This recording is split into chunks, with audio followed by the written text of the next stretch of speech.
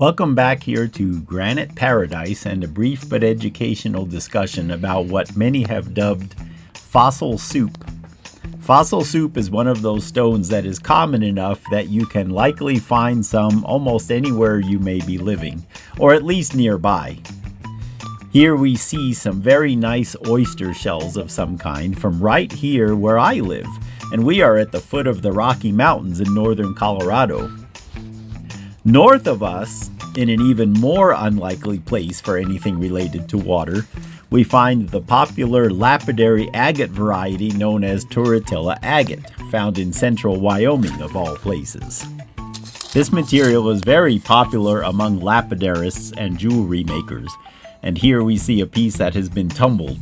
And it really is amazing for its hardness, the density of the shells, and vibrant white cross sections against a dark background.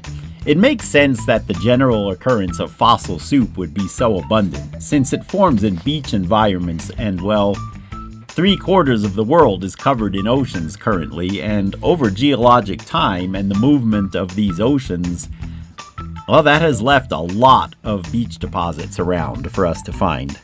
Speaking of beaches, these three large, exquisitely decorated cobbles, long after their original home beach passed into history, were eroded out and then collected on a beach on what is now Mexico's Baja Peninsula.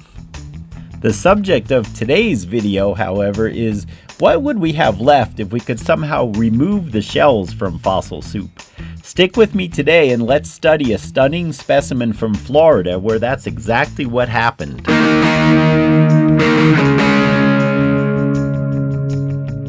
A number of years ago, I was visiting my mom in Central Florida and I wanted to do some rock hunting while I was there.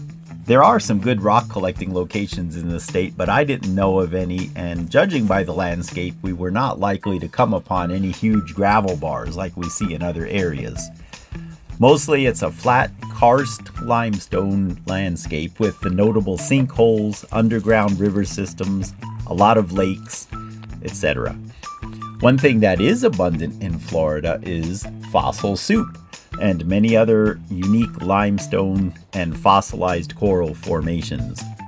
Be sure to click on the video at the end, by the way, and see Coral Castle, which is an amazing collection of massive and now uniquely eroded limestone structures built by one man in South Florida. My mom and I ended up visiting some landscape supply yards, and they all had mountains of fossil soup boulders to adorn people's yards.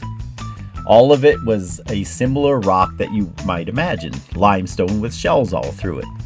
But I came across this piece and immediately knew it was unique.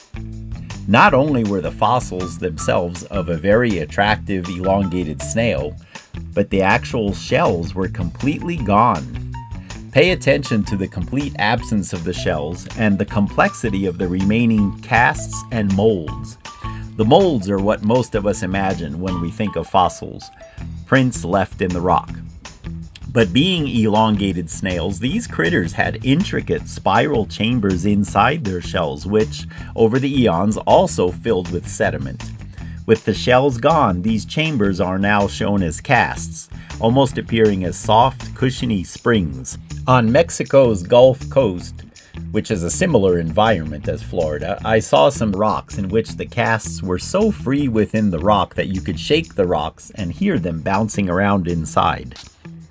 The Ocala Limestone, from which this piece originates, is from the late Eocene period, or about 35 million years old, and it's known for being extremely fossiliferous, having formed in a shallow sea environment. Being that limestone is mostly made of the same material as the shells, since it is literally composed of shells, the absence of the shells here raises some questions. There are several related minerals that comprise limestone and similar rocks: calcite, dolomite, and aragonite, to name a few.